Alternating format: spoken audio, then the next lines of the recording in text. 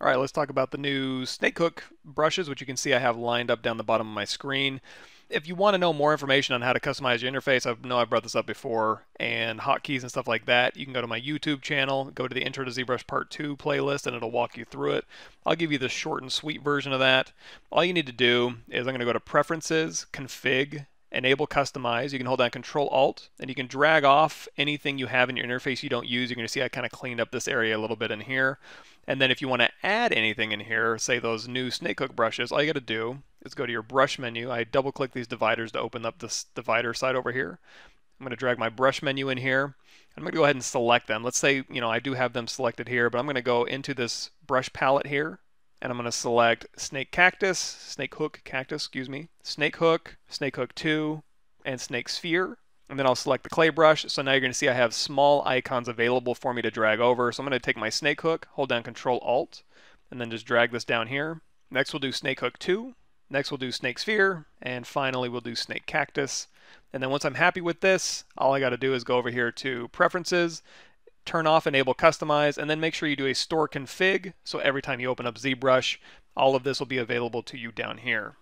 So now that I have these available for me, I can go into my Snakehook brush, I can turn on Sculptors Pro mode, and like we've done before, let's go ahead and make sure X symmetry is turned on by hitting the X key, and now we can go through here and we can use Snakehook to our heart's content. Now, if we go to the brush menu that we already have docked over here and we go to modifiers, you're going to see we have a brush modifier. Right now, by default, Snakehook is set to 0. If I choose Snakehook 2, you're going to see that brush modifier leaps to 100. So what does this do? If I start dragging on my mesh, you're going to see, if you only have one half of the thing viewable, you're going to see it seems to be just kind of making a point. If you drag around, you're going to see, oh, it's actually pulling straight towards the camera. So essentially what you're telling this brush to do, and if we go back to our Snakehook brush, we can have it behave exactly like Snakehook 2 just using this brush modifier. So select Snakehook, and if you haven't docked them down at the bottom of the screen, all you got to do is hit the B key, S to narrow it down to your S brushes, and then H will select Snakehook. And with the brush modifier at 0, you're basically looking at the surface normal of the object. So if you turn on polyframe here, every one of these faces, and let's also go to our stroke setting here under Sculptors Pro, and I'm going to make sure by default combine should be on. So now as I drag this out, using my Snakehook brush, you're going to see every single one of these faces has a surface normal or a surface direction that it's pointing in. So with this brush modifier at 0 on my Snakehook brush, what it's doing is looking at the surface direction of the polygons and then dragging out from that direction. However, if I switch this over to 100 and I drag out, and let's say I'll just corkscrew this, it's going to drag straight at the camera. If I change this to 50, it's going to kind of look 50% at the surface direction and 50% at the camera. So as I move this thing around, it's kind of doing half and half. So that's basically the difference between Snakehook and Snakehook 2, is changing this brush modifier to either be 0 at Snakehook or 100 at Snakehook 2. And if you look at the options in Snakehook Sphere, we can see if we do Sphere or Cactus, both of those are set at 100. So we already know if we have Snake Sphere selected, and we'll go ahead and turn our polyframe back on, you're going to see as we kind of wiggle our brush, it's just going to pull straight out of the camera, or if we pull here, it's just going to pull towards the camera like so. So you can use this as a way to create appendages here. So if we make our brush bigger and kind of pull out, and then make it smaller and pull down, you're going to see we can very quickly start dialing in appendages. Now, of course, it's wanting to come at the camera. If you don't like that, or if you don't like it that intense, you can drop that brush modifier down and it'll follow your stroke a little closer, and then all the way down to 0 if you really just want to use that surface normal. So feel free to use this to dial in quick body parts here. So instead of using Z-spheres like we would have done traditionally, we can really quickly start dialing in appendages just based on that surface normal in conjunction with our snake sphere. And it's also tessellating on the fly, just like you have Sculptors Mode turned on. Of course, if you turn that off, you're going to lose that functionality, and it's actually going to behave a little bit weird.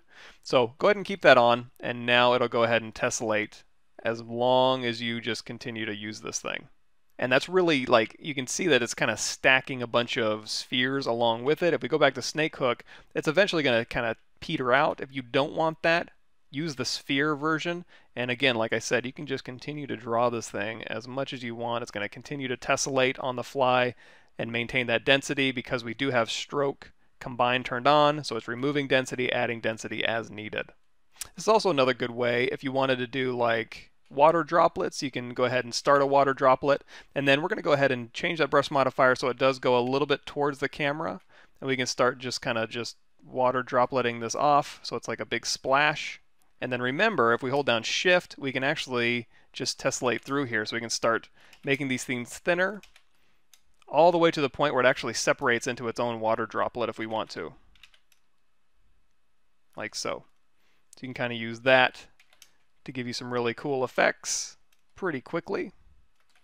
Or you can make your brush size really big and just go ahead and get rid of those completely.